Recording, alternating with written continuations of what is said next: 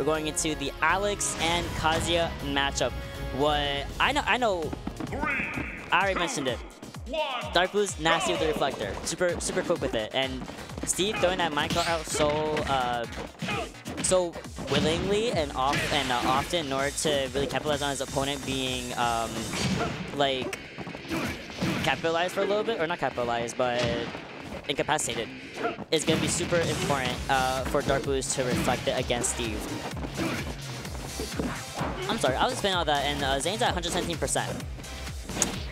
I love getting distracted while I'm trying to explain to the audience, and then the game in question just kills Steve in almost under 30 seconds.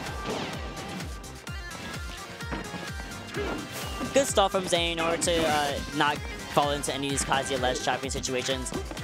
Because really, one little breath from Kazuya will pretty much take Zane's first stock.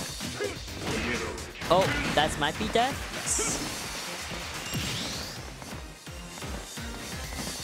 So definitely seeing a lot more confidence from DarkBlues regarding this matchup.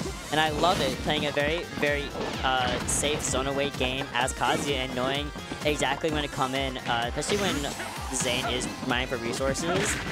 Ooh, really not wise move to mine those blocks. Which also, I learned that if Steve does a 1-2-3 block formation vertically, if you break the bottom block, you can walk through that.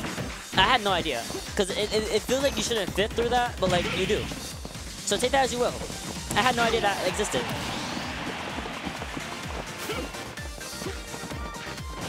Oh, here we go, here we go. Second stock, back to pretty much a really even game.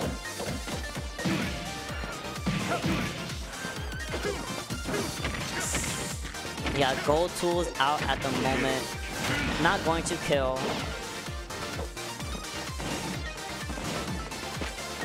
What's...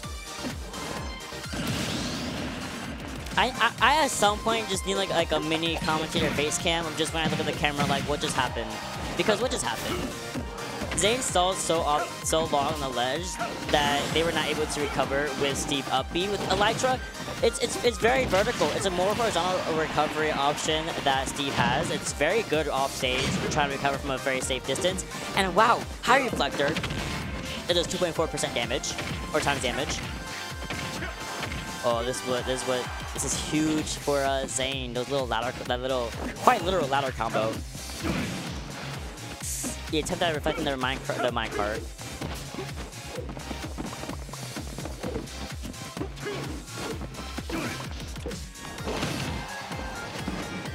Yeah, DarkBlues is definitely taking a more slow approach, making sure that taking the most opportune moment to come in close against Zane.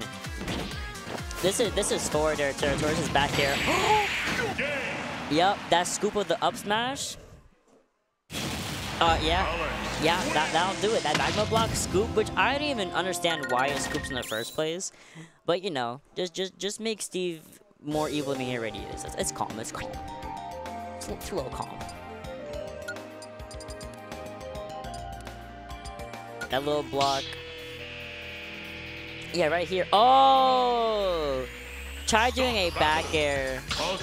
The armor didn't last the entire move, of course. He had to get out of it, and then the long hitbox of the up smash just caught in it. Understandable. I get that.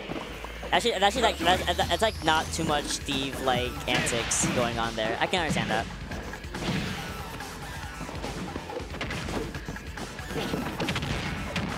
Wow! Oh no! Oh no!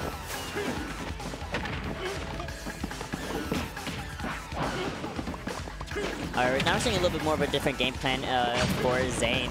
They're doing, of course, the more resource gathering, but not doing too many of those block barricades that we were seeing them do earlier. That's a projectile? Okay. Okay.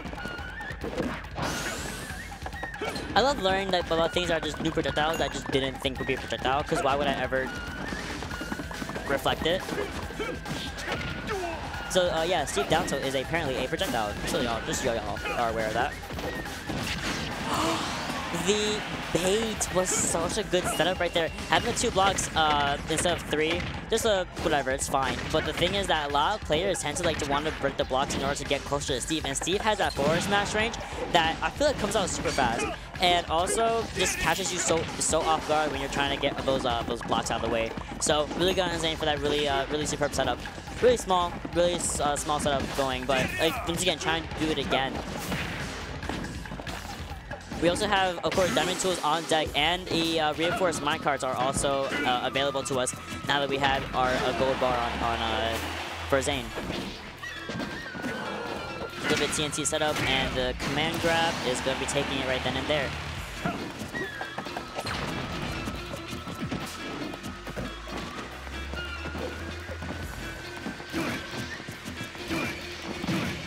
Alright, now we have Kazuya with Rage, not getting in there, not getting into there either. Instead, Rubu getting punished into a back air for it. Ooh, not like this again. I think DarkBlues saved them? I'm pretty sure Steve would have been able to come back either way, but I think DarkBlues helped save Zane and give them a better chance of coming back to the stage more efficiently and safely. It's really unfortunate because now DarkBlues is in a really precarious situation where now he has one stock, Zane's at 84%, and they have diamond tools, and diamond tools do so much damage, especially that diamond pickaxe back air, which I know they're going to be fishing for very soon, or that the spike hitbox of the fair is also so devious.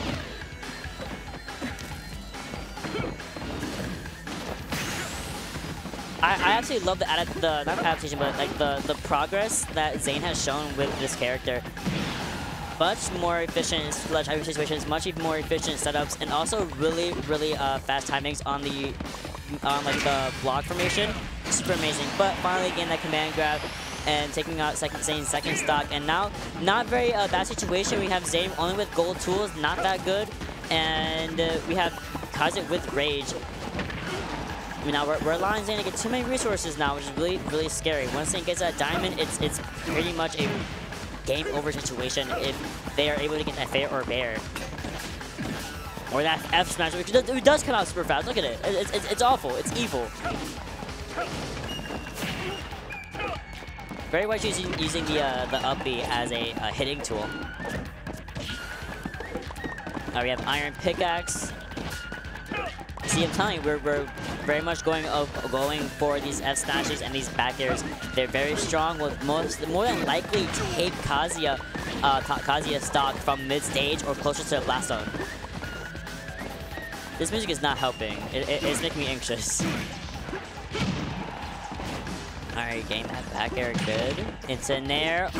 Oh my god, that block saved them. Maybe? That was weird. I hate block tech mechanics. So what did I say? Did I not say it was an even game? No reinforced minecart, no gold, no diamond. Really weird rollback away from the minecart rather than doing a reflector, which is a little more safe, but at least getting the upbeat to knock Steve out of the elytra, and that devious kick that sends you at such a nefarious angle. You can't come back from that. Absolutely not. Kazuya do be winning those. Super scary third game. Kazuya or DarkBlues starting at 114% that whole stock, and Zane having 0% on themselves, and getting it to a point where you're at 168 as Kazuya, having so much rage, and Zane at 152 dying. Started at like 137 or something like that. So we're switching over to another Alex skin. Going over again with DarkBlues. See? DarkBlues and Kazuya, same person. If I say DarkBlues, I say Kazuya. It's the same person. Same person. Then we got a whole new lot of newfound confidence in favor of DarkBlues. And Zane will not be coming back. A clean 0 to death first 18 seconds of the match. And are we going to be seeing it again is the question. No. DarkBlues will not be allowing Zane any moment of peace.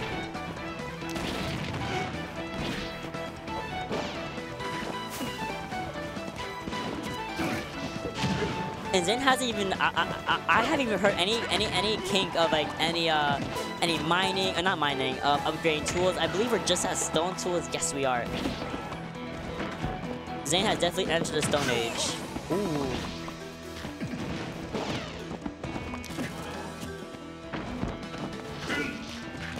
They're very interesting, these down tilt into down air setups that Zane has been using. And DarkBlues has been very efficiently avoiding them, which is super great. We have Overdrive active, we have Kazuya with Rage going on. Very scary situation. I believe if we do like some kind of stunning, the stun move into a up B, that will definitely take Zane's stock. I believe like 1 or 2 more hits will take away Kazuya's Overdrive. Yep, right there, one more hit. Diamond is active. We do have the reinforced minecart on deck. Me when no no shovel, no pickaxe. Now we have Diamond pickaxe. We are definitely in that F smash and backyard territory. And we've been in that, but now it's a guarantee. Here we go. Back throw, not gonna quite take it, but we'll be now setting up for a really efficient backyard, possibly. Oh no, just fair. Okay.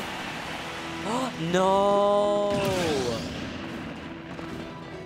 Unfortunately, because Zane was facing the wrong direction towards the blast zone, Elytra just, you know, up B, you can't really control where it goes. It will simply go in the direction you're facing. So, not being able to recover from that situation is really unfortunate, especially because they were only at 85% upon that stock being taken.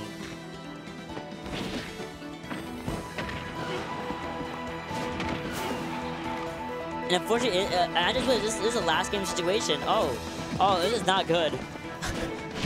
I got really into it. That was like best of 5. I'm funny. Oh, is that gonna be game? That will be game. Kazuya Mishima wins. Really, I understand the frustration. I really do. The that electromechanic of the up B not being kind of like permissible. Oh my god, hi. Tilde? Question mark? Oh my god, hi. Oh wait, it's Tilde. It's Tilde actually. Oh, I didn't know that. Hi, Tilde. But either way, what I was trying to say is that Elytra forces you into only one direction. You're not able to kind of maneuver it like Captain Falcon up B, Hero up B. You can't. You have to go the direction that you're facing, and that's just the way the cookie crumbles with Steve. But yeah, right here. I'm sure that they were just trying to do maybe place a platform, switch direction, and then go up B. But unfortunately, that's just not what happened today. Yeah, I remember at first place Steve, and I had to do this up B Elytra recovery, and I really just did not understand what was going on. I was like, why can't I switch direction? So that's actually one of Steve's downfalls, in my opinion. If you're not able, if you don't recognize that you're facing the wrong way, and you don't place a block to switch your direction in time, it sucks. And I'm not sure if there's actually a way to switch direction in the air as Steve before you are able to recover. I'm sure Steve Fanatics will know better than I, because I don't play this character. Okay, I play hero, and I don't play a good hero. So,